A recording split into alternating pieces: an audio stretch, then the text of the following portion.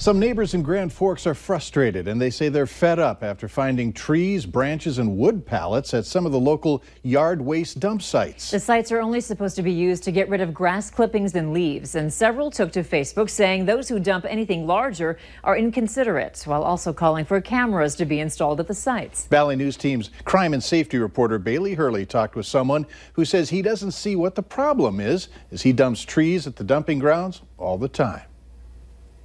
The sign makes it pretty straightforward, but grass and leaves aren't the only things that end up here. If you don't want it in your yard, you got to get rid of it. Well, what do you do with it? You take it to a dump site.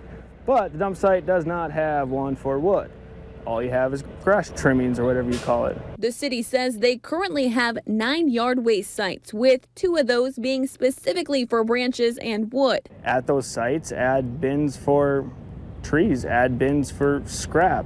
At least it's an option for anyone at any point in time to dispose of anything. Anderson says he doesn't see why all of Grand Forks' sites can't have branches dumped as well, saying he hopes that's something the city looks to change. Specific ones around town, the ones that I was looking for when I had the tree, was only for grass clippings. The city says it's not unusual to find other items at those dumping sites, especially after large storms when branches and trees get blown around. Beets thrown in a ditch. And as for those Facebook comments saying people like Anderson are inconsiderate to city workers and the rules of the waste sites, Anderson says he couldn't care less. They can think what they want.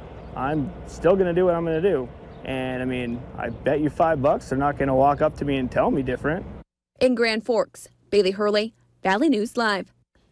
If you have a tree or large branches, you can't take it to a dumping site. Grand Forks crews will take care of it for you, but it's not going to be free. There's a minimum charge of $35. Our stretch of really nice weather is continuing, so try to get outside tonight and enjoy it. Let's get our first look at the Wednesday night weather planner with Justin in No Wait Weather. Yeah, thank you, Andrea. Mike, good evening, everybody. Yes, we have a really nice evening ahead. It will be mild. Temperatures falling from the upper 70s back into the mid 70s by around 8 o'clock, lower 70s by around 9 o'clock. With clear skies, it'll be mild and dry for most of us this evening. Currently, still into the upper 70s in Lakes Country in northwestern Minnesota, and some lower 80s from Fargo out toward the Devil's Lake Basin, the Northern Valley, and out toward Jamestown. The wind is light from a northerly direction, and we are seeing plenty of sunshine, maybe a few passing clouds across the Canadian border and west of Devil's Lake. And that is it for the moisture. We got more of the same for tomorrow and just a few chances of moisture in the next 7 days. We'll get into that a little later on the newscast. Now, let's send it out to Hutch Johnson at the Cashwise Backyard Barbecue.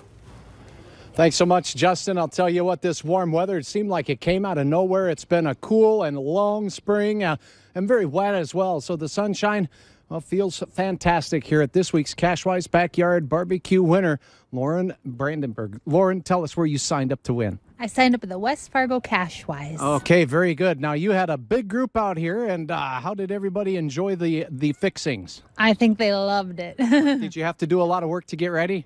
No, none. None at all? Okay, well, that's good. Well, hopefully you can get to the meat department in your local Cashwise, sign up for the Cashwise Backyard Barbecue. According to Lauren here, it's a lot of fun, and I think it's a lot of fun to get out, and would love to come to your backyard and hang out with you as the Cashwise guys fix up the goods. For now, we'll toss it back into the studio because I believe there's a little leftovers, but I'm sure I can take care of that. I'm sure you won't have time to bring them back to us. Thanks, Hutch. Probably not. Fargo police are still looking for the person they tried pulling over for driving recklessly. It happened just before noon in the 1700 block of 40th Street South. They say someone driving a motorcycle ditched the bike near 42nd Street South after a short chase. As a precaution, staff at the YMCA were asked to bring children who were playing outside into the building. If you know who the person is, let police know right away. A Fargo man is in jail tonight after police say he ran from them outside West Acres Mall Tuesday afternoon. Police say 39-year-old Burton Bonham was walking outside the mall. They knew he had multiple warrants out for his arrest, including suspicion of fleeing officers and stealing a car. Officers had to chase him down before arresting him. Bonham is now facing additional charges, including refusing to halt and preventing arrest. Police in Moorhead are asking for your help in locating this individual, Troy Whiteowl. He's wanted for a probation violation for 5th-degree drug possession and for a probation violation on a domestic assault charge. If you have any information on White Owl, contact the phone number on your screen, 701-451-7660. Fargo police are asking for your help in identifying this person of interest in an unlawful use of credit card case. If you have any information, call 701-241-1405, reference photo 112. A Jamestown man is facing attempted murder charges from a dispute with police back in April. 47-year-old Ray Hunter was arrested at the M&H gas station after he refused to comply with officers and tried to grab a handgun. Officers immediately disarmed Hunter and took him into custody. Court documents state Hunter faces charges of reckless endangerment, terrorizing, preventing arrest, and possession of a controlled substance. He's also charged with carrying a concealed firearm, disorderly conduct, and possession of a controlled substance. A drug bust in Foster County, North Dakota has landed 4 people in jail. Investigators say a search warrant was executed Friday at 175 First Avenue North in Carrington.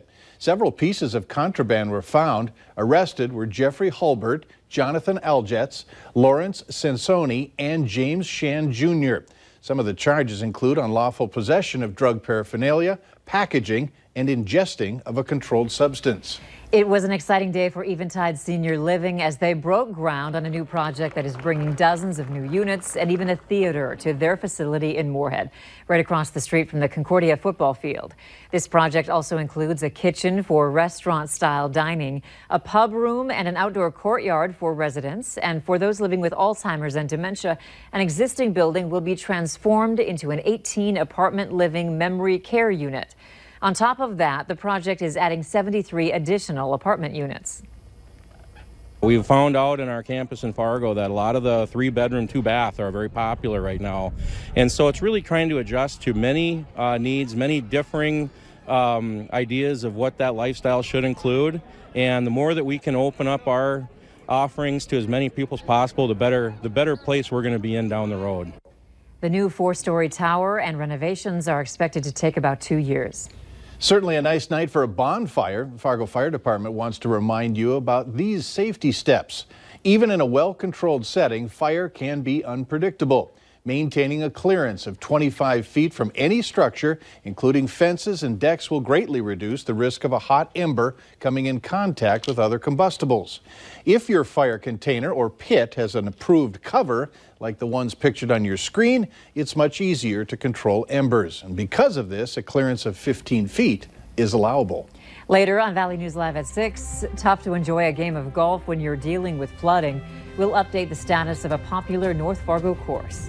And dry today. Temperatures getting into the lower 80s. We should only be in the lower 70s this time of year. More warm weather is on the way for tomorrow and for the middle of next week. Well, the details coming up.